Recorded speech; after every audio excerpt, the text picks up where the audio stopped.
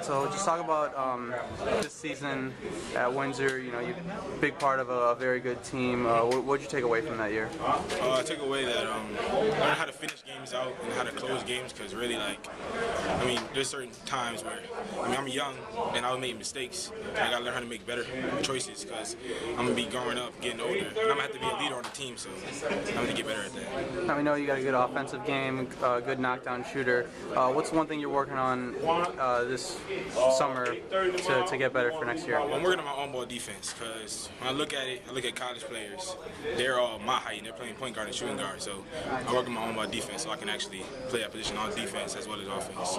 Now, just recruiting-wise, any colleges showing interest or what? Miami, UCLA, Providence. Those are like my top three right now. Are those offers or just interest? It's interest.